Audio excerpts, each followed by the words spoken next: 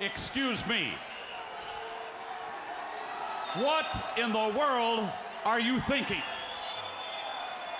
Mean Gene, the first thing you need to do is to tell these people to shut up if you want to hear what I gotta say. What up, y'all? KMB the Sexy Ninja in the place to be for a Paper Saber universe. You know what this is, or do you? Are you new here? This is the New World Podcast. I am KMB, the Sexy Ninja, the host with the most. I don't have anything else after that. I was trying to think of a rhyme. I was like, okay, here we go. Host with the most. Here's a toast to professional wrestling host. I don't know. I fucked up there. Okay, I'm sorry. But welcome to the New World Podcast. If you're new, I review Raw, NXT, Dynamite, SmackDown, Rampage, any pay-per-view, adding more shows to this. I know one of my goals is a Q&A type thing, and I was thinking of making it live. But I've been podcasting for about 5. Like, I sound so nervous. Why do I sound so nervous, man? You shouldn't sound nervous, brother. You shouldn't sound nervous.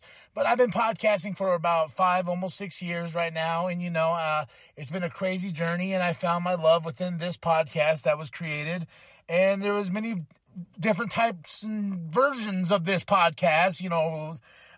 Because of my love for this sport, I was a wrestler for 5 years.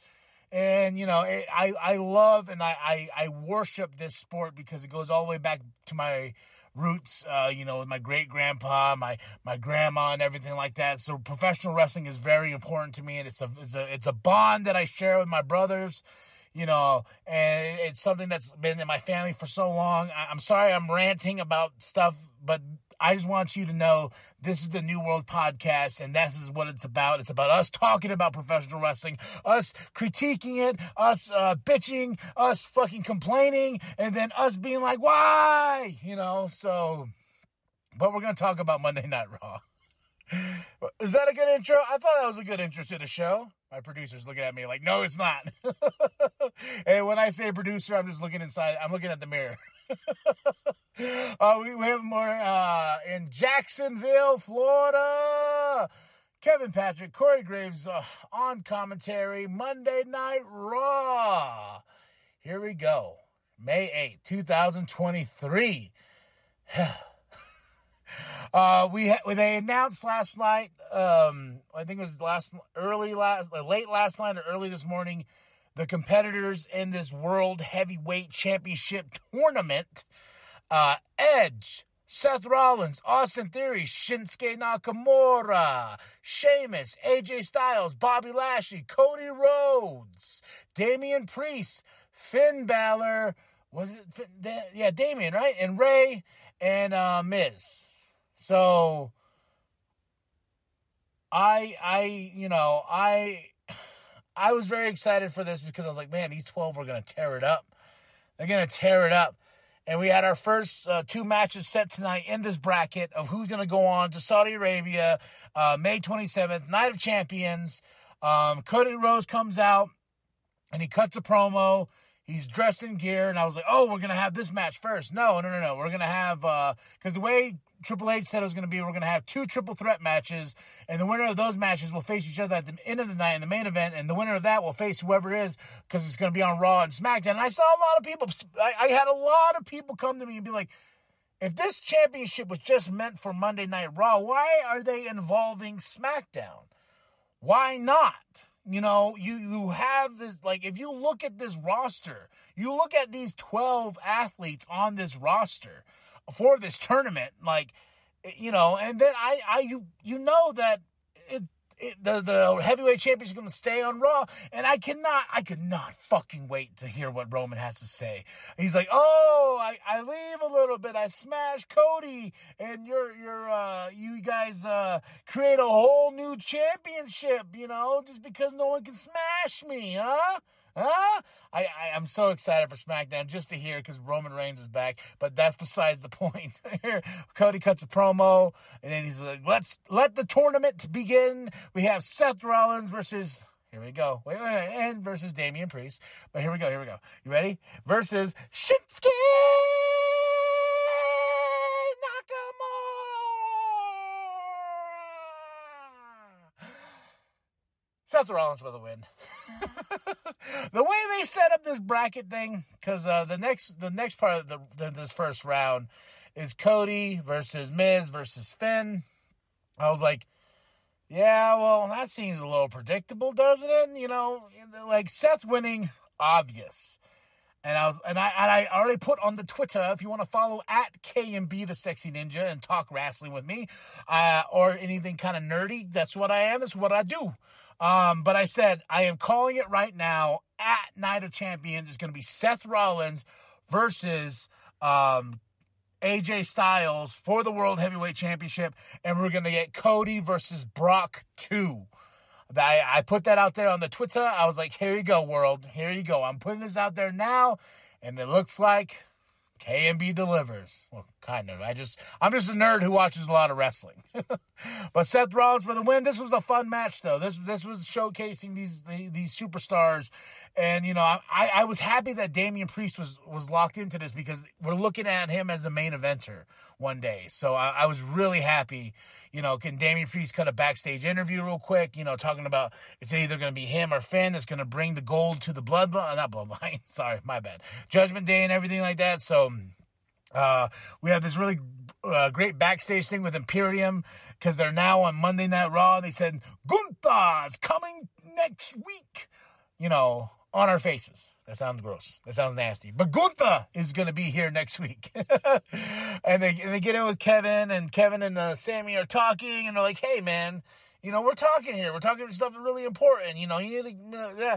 And they're like, no. And he's like, go away 5 minutes. And like, we're Imperium. And they're like, yeah, so if you give us 5 minutes, you'll still be Imperium. You know, Gunther. But it sets up a match between these two later on. We have Otis with Maxine and Chad Gable versus Mustafa Ali. I hate this positive crap.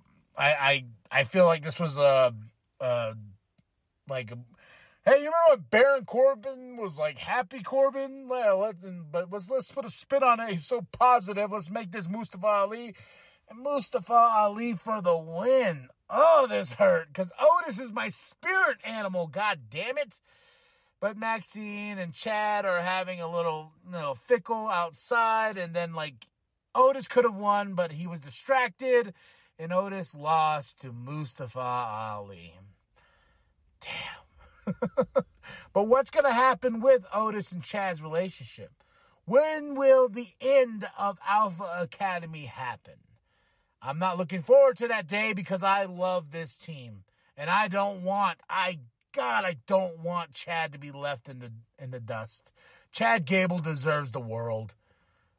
Deserves the world. All right, here we go. Round one, the second match of this tournament. Cody Rhodes versus The Miz versus Finn Balor. And guess what? Cody Rhodes for the win? I think not. Because I was thinking this was going to happen when Seth and Cody went at each other. But I'm glad they did it in this match. Got it on early. Had this happen early. And it's Brock Lesnar. Oh, my God. And look at the face. Look at the damage. Because he got busted open at Backlash. It was kind of weird when they were showing the package. Like, it was black and white because of the blood and everything. Like, they were trying to, I don't know. But you look at Brock's face. He's got the black eye. He's got the staples in his head from where he was busted open. He looks scary. I got scared looking at Brock, especially the way Brock's like, look at me. Look at me. Joker-esque, psycho fucking scary shit here with Brock Lesnar. I was like, holy shit, man. I was scared, ladies and gentlemen. I was scared. And I kind of pooped myself because it did scare me that much and what he did to Cody. And he's like, look at me. Yo, you want to talk? What do you want to talk about? We're going to talk about my face. Look at my face. And me and you at Night of Champion, Cody puts the challenge out there. Cody Brock, round 2. It was a vicious attack. And like I said, Brock Lesnar's just appearance and the way he looked and the way he was delivering those lines, it definitely was goosebumpy because I was like, fuck. Now these guys are going to kill each other. Oh, go listen to what I thought of their match at Backlash. I did the review. But Cody's backstage. They got medical. They're checking on him. Then that's kind of the theme until we actually hear from Cody. Is he going to accept the challenge? We shall see. Rhea Ripley comes out with Dom versus Dana Brooke. I was like, oh, shit. You're still on the roster. Okay, cool. And, of course, Rhea Ripley for the win. They start attacking Dana Brooke, and Natalya comes out. Cool. I love Natalya. I feel she's the person they go to all the time, I feel like. Natalya feels like we need to build some story. We need somebody with some skills. We need somebody who can build a storyline, because she ain't going to win the championship, but she does bring a certain level of to the table, especially with the opponents. And so if we're going to see Natalya and Rhea Ripley at Night of Champions, I say fucking bring it on. But I want Natalya one day to get up and get her moment and stuff like that. But, it's just one of those things where, it's all the time, especially what happened with Ronda Rousey, what's happening here, Bianca. They're like, hey, where's Natalya? Natalya, come here. Do your thing. That's why when I saw it, I was like, okay, sure. Byron was backstage with Zoe Stark. Zoe Stark is now on the main roster from NXT. And she saw Nikki Cross and says, this is the problem with this division because everyone's weird. And I'm Zoe Stark. But it sets up a match for later on. Later on in the night between those two. Now we got Kevin Owens and Sami Zayn versus Imperium. This match was cool. I really did enjoy this match. Kevin Owens, Sami Zayn for the win. I want to see more of this. I can't wait till Gunther comes back. Is he going to challenge either Kevin or is he going to challenge Sami for that sacred mat? The ring general has come. I'm not going to say that word no more. It sounds so dirty. Sonya and Chelsea Green are backstage. They're getting signatures on his paper. Then we get a kind of the Way reunion. Dexter, Indy, Johnny, Candice LeRae, they're all there. And, it was nice seeing them all together. Indy Hartwell is on the main roster. She's got her Dexy. We got Johnny. We got everyone here, and it just feels so good. But Sonya and Chelsea are trying to work on something. They're trying to get these signatures. What are these signatures for? We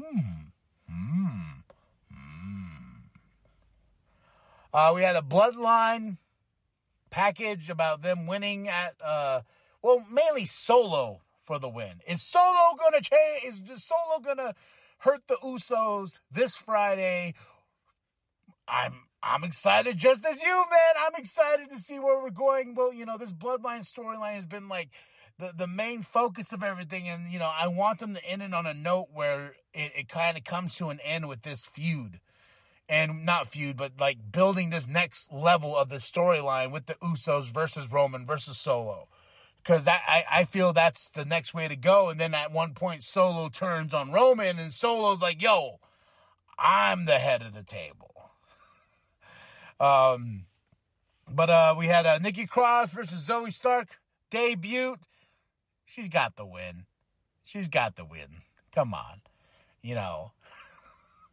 She's got the win. What can I say? But Zoe looking great. I think she's a great addition to the Monday Night roster. The crowd wasn't too hot on her. It was either or. It was kind of like middle, mild. But I think as she progresses in the main roster, she will shine at some point. Just depends too where we're gonna where the stories are gonna take her. And I think Nikki Cross is a good start. That's just my opinion. Byron's backstage with Rhea and Dominic. We got Xavier and Tozawa that interrupts, and Xavier, he challenges Dominic. That sets up a match later on. I was like, okay, cool. We got Dominic on the show, Dom. And I like when Rhea steps in the middle and Tozawa just bounces off. And Xavier's like, oh, Dum. Okay, Dum. I'll see you in the ring. I was like, you're so clever, Xavier. Trish Stratus. And this missing, Becky Lynch is missing. I will say this. no disrespect to Trish. None. I don't want anybody to come at me about this. But this was sort of just blah until Becky finally came out.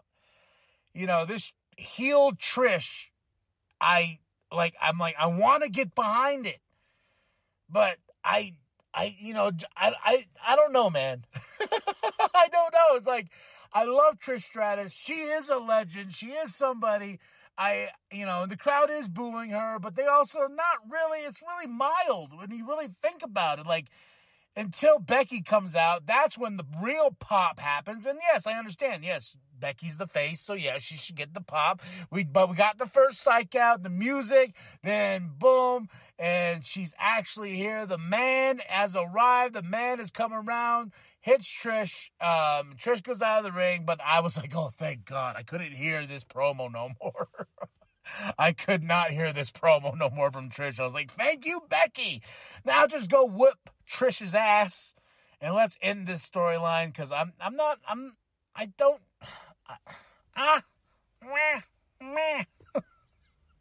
Cody's backstage, with Kevin and Sammy. They're all checking on him, getting iced up. Next up, we have Xavier Woods versus Dominic with Rhea. Dominic for the win, got the tights, but this was a good match. This was a great match, and I like this new intensity that Xavier Woods is bringing to his matches and stuff like that, and I know he's going to shine really, really big, and I can't wait to see when he finally gets his run as Intercontinental Champion, United States Champion, hell, hopefully one day, World Heavyweight Champion or Universal Champion. So, I believe Xavier Woods deserves that. So all of the New Day can be champions. I want to see that, because he's too good to waste. He just is. We had Shinsuke backstage with The Miz, setting up a match between Miz and him next week, because Miz was trying to tell him hey, we should be a tag team. I'm like, no, no. Miz K Nakamura. I'm like, no. Please, God. And Shinsuke teased it. I was like, please, God, no. Triple H, Hunter, Paul. No, I don't want this. Not for Shinsuke. And no. I set up a match. I was like, oh, God. Dodge that. That hellfire there. Well, we're going to get those two next week. And Chelsea and Sonya, they got in for the Raquel and Liv, the champs, because they have a big championship match against Damage Control this Friday, and they're like, oh, Chelsea Sonya's like, hey, you guys signed it, but you got to understand that we're going to face whoever wins your big tag team match for those tag team championships, so we got the dupe on you. Ha-ha! We duped you! So, we shall see. Cody backstage cuts a little bit of a promo, and he's talking about Brock. He says, you're attacking me, for nothing, and blah, blah. But the big part about this is he accepted the challenge. He accepted Brock Lesnar's, and I feel like this is going to be either a no-holds-barred match, I quit match, last man standing. It's going to be brutal, and these two are going to kill each other. I saw somebody, I'm not going to say the Twitter handle, oh, Brock is going to beat Cody to go back to AEW. Yeah, sure.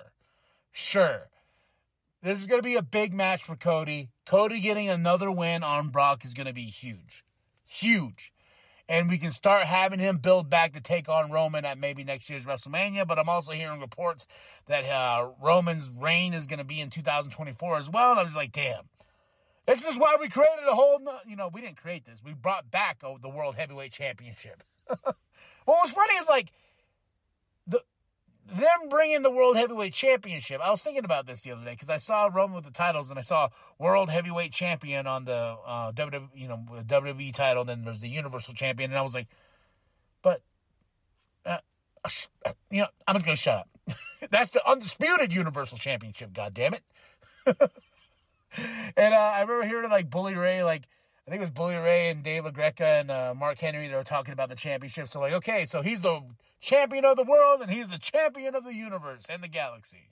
So, but I can't wait to see who wins. And I feel like Seth is going to win that title because now we're in our main event Finn Balor got a little busted open in the mouth versus Seth freaking Rollins, and Seth freaking Rollins is going on, so I have half the prediction right, and I looked at the wife, I was like, look here, brother, it's going to be AJ Styles, Seth freaking Rollins, at Night of Champions for the World Heavyweight Championship, brother, and she goes, why the fuck are you talking to me like that? I was like, sorry, I just got excited. But there's a great moment with Finn where they're fighting. He has a little bit of the blood. He's like, I can do this all day. He says, like, I can too, bitch. And they just go at it. And what a way to end the night. I got to say, I really did enjoy this Raw, especially after a pay-per-view like Backlash, which was really fun, really great. If you want to check out my review for that, it's out now. So now we're moving in different directions. We have Jinder Mahal's back with Sanja and Veer, who was missing for like 12 months and was on milk cartons because he was supposed to make that debut, but they're coming up from NXT as well. There's a lot going to happen here, and it's just a couple weeks until Night of Champions.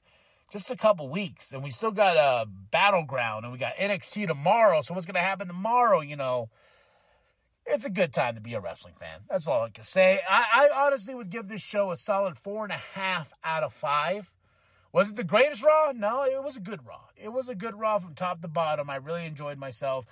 Seth Rollins, the triple threat, but I would say the meats and potatoes was Brock in that scary fucking promo he was cutting. Like, I legitimately was like, oh my God. This is a whole new level. He's like, fuck this cowboy shit. I'm Brock, and I want to fight.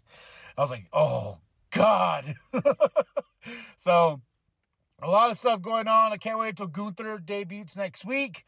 Tell me what you thought of the show. Drop those comments below. Then after that, hit that like and subscribe, and go to ProWrestlingTees.com/New World Podcast and get yourself a New World Podcast shirt. Let's start this movement with the New World Podcast, brother.